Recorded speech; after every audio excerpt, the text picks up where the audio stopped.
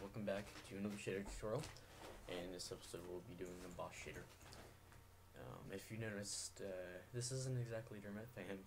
No, this is a friend of his, and I'm just recording this video to help him out a bit.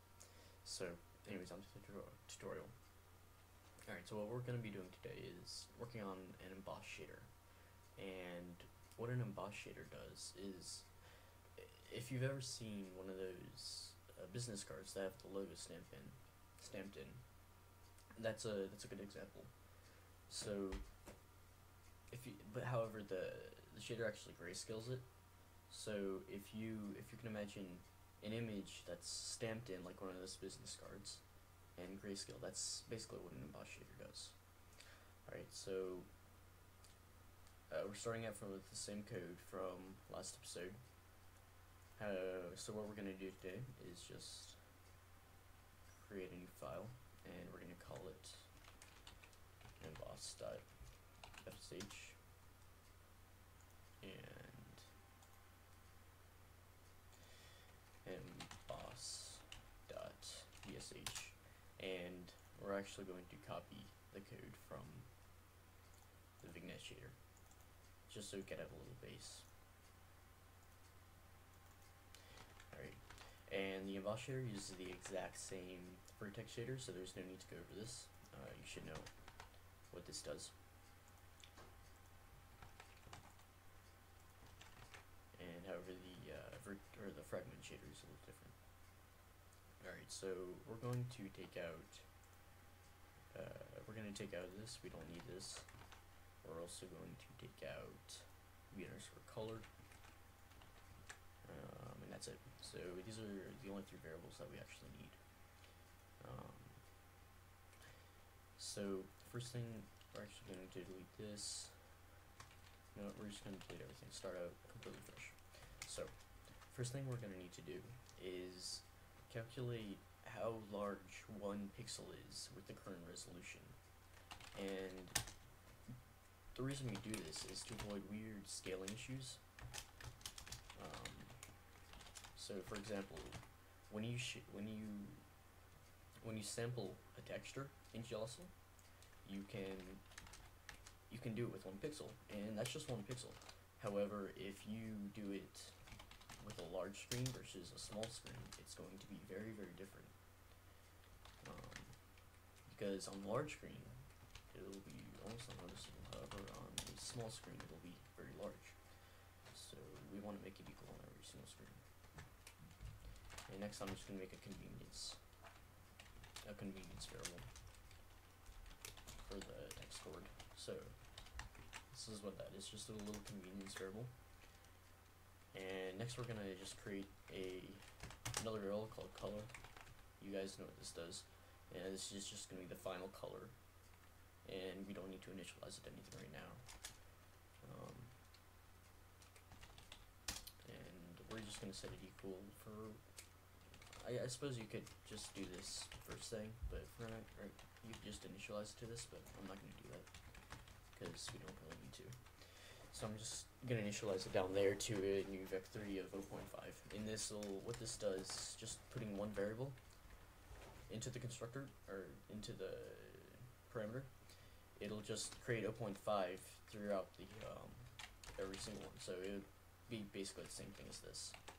It's just a little easier. And next, what we're going to do is actually do the sampling. So to do an Emboss Shader, you're basically just sampling around the area. So you're getting the color above it and the color below it. So in order to do that, we just need to add on to the color, sampling the screen with the sampler, and say text cord minus 1 pixel. See, this is where the pixel thing comes into play. You multiply by 5. I'll explain it. So this is where the input, or the 1 pixel thing, comes into play, because what this does is make sure it scales correctly on all screens, like I already explained. And I'll show you what this does after we've completed it. It'll make more sense. Oops. And I'm just going to copy this down and subtract it. So now we're gonna subtract it from it, and we're gonna sample from higher. See, this sample is lower in the texture, and the sample is higher in the texture. However your scene is just working out. Like in OpenGL, it samples differently, I think, or just the way it renders. But anyways, so now we're gonna do the grayscale component, and this is to make sure we don't get any weird color artifacts. I'll show you what it looks like without it, just so you can get an idea of why we do this. So, you know, this is a standard grayscale. You should have already seen this. By 3.0, and actually, it's just a vector, so we don't need that. And now, actually, we don't even need this here. Now we can just set the GL_frag color, final output color, to a vec4 with color and 1 for alpha. And that should be it for the shader. So now if we go into here, and as I said, I will explain this after you've seen the effect. So I'm going to go into here and just use emboss.wsh and big.wsh. Now this will look a little, seems like we're running into an error. Too many arguments in the constructor on line 6.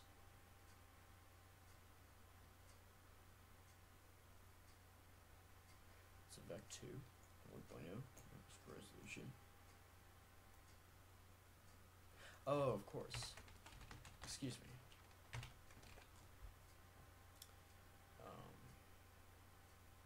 So now if we run. So as you can see, we've got. Alright, so I actually ran the application, and it was on the other screen, so I am cutting that video segment out and showing you how it actually works. So if we run it, and if this time I actually drag it onto the screen, there we go. So now you can see the effect that we're getting. It's pretty cool, in my opinion. So you can see right here the effect that our sampling gets. See, we're sampling down by 1, and we're sampling up by 1. It's very prominent right on these 1 pixels here. And the importance of our 1 pixel is being showed off right here. If I resize the window, as you can see, the sampling stays exactly the same. We don't get any weird little artifacts from our sampling, from our resizing, and that's the importance of the 1 pixel. We get the exact same output with any resolution, and that's really important. Alright, so now I'll explain the importance of this little number here. Basically, this is how much the effect will affect the final output. Because this isn't the best scene to show this on, I am going to put that other scene that I told you about together, and I will come back and I will show you the importance of this and this variable here. So I will be right back. Alright, so I've put together a really quick and dirty little image rendering thing. It just renders a quick image that I found online. So actually, I'll show you what the image looks like without the effect first. So here's what the image is. It's just a simple little sunset scene, right? However, if we apply the shader, we get this. Now, I think that's pretty cool looking. I don't know about you guys, but in my opinion, that's pretty cool. So now, if we go into here, I can properly demonstrate this variable and what this does here. So I'm just going to comment the grayscale out real fast to show you the weird stuff that we get. It basically just blends the scene together, and we get these really weird, it's just really weird colors. I mean, I don't exactly know why this happens. I mean, it just blends the screen together with the samples. However, because it's adding 1 to it, we're adding times 5, and because the way GLSL colors work, we get this grayscale effect, but we also get this color blend. And so that's why we do the grayscale. I don't know if you might like this. This might be some sort of interesting style that you want to add to your game. It's entirely preference. However, if you want to get the true Emboss effect, that's what you're gonna want.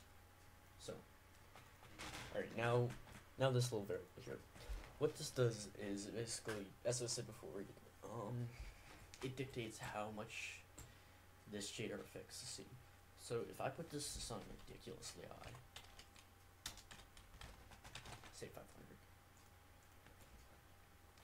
you see we get this really, how should I put this? This really distorted, not exactly distorted, but I don't know, this really strange effect. And this is because now our sampling is is a whole lot more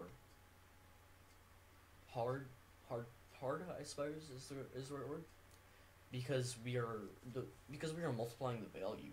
We are getting a lot of a more precise color and a lot less of a blend, and so that's what's giving this this little effect here.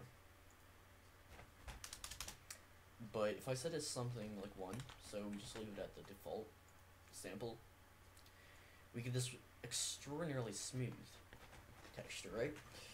And now that might be fine and all. That might be fine for some people. However, it's good to, I think it's good to multiply by 5, because that just makes the emboss effect just that more noticeable. Well, I mean, it's already very, very noticeable. However, it makes it a lot, I'd say, cleaner looking. And I think 5 is pretty much just around the right value. You can play around with this, do whatever you want. I don't care. But anyways, you should learn. Yeah, you should have now learned how to make an emboss shader effect. If you have any questions, just ask Dermafan. I'm sure he'll know, or if he doesn't know, he'll ask me, and you'll find out in the end. So, thanks for watching, and see you next time.